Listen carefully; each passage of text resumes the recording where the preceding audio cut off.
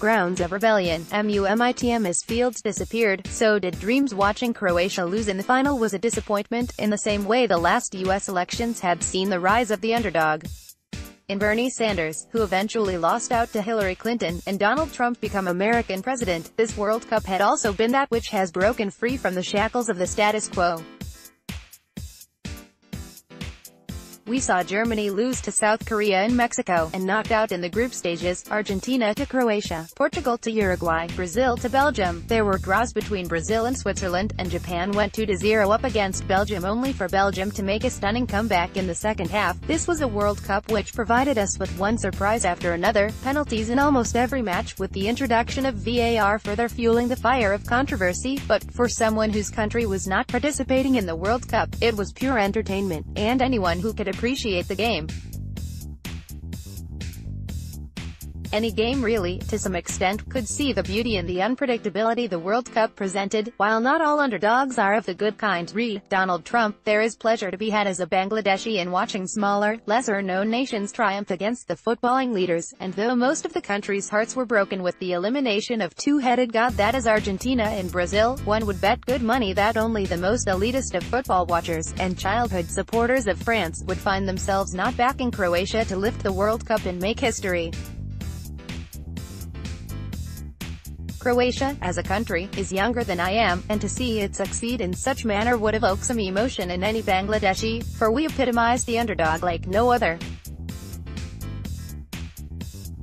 And all underdogs, the marginalized, oppressed, underrepresented, are united in their fight to topple the established nature of things. And so, when they lost, so did we. Fevered dreams during the World Cup. The streets are filled with people, caught up in the fever, who crave to have a football grace their feet.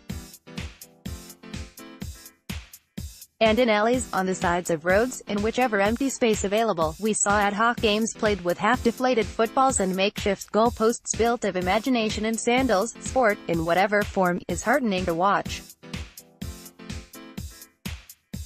In fact, there's something rebellious about a match, be it football or cricket, being played on the streets.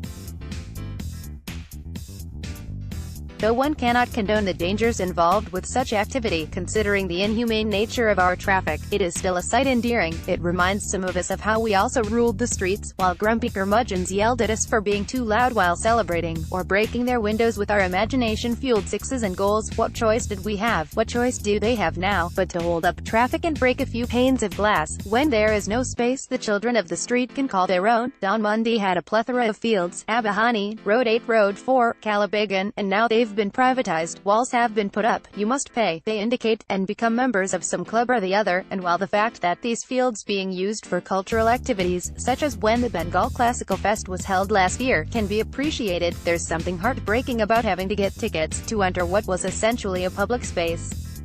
No longer remain the days when one could just call up one's friends with the football or a few cricketing stumps, put on their only pair of sneakers, and walk into a field like Abahani Moth.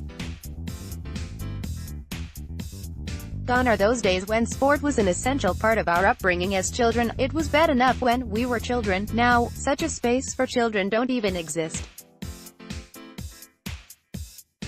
On your way to work today, or tomorrow, or the day after, you might still see a few groups here and there blocking your way with one of their games, burning with the leftover fever of this year's World Cup. But the symptoms won't last. The foot itching to kick will find respite, once again, in a pair of sandals which had once stood tall as goalposts. Football will be put on a shelf again for 4 more years, and the children will return to their routines, go to school, meet friends at a restaurant, have cigarettes at a tea stall, come home, and play with their phones. And we wonder why our sports teams fail to find talent. Nostalgia might play a part in romanticizing the games we used to play, but their eventual elimination from daily life was a true loss, especially for our children.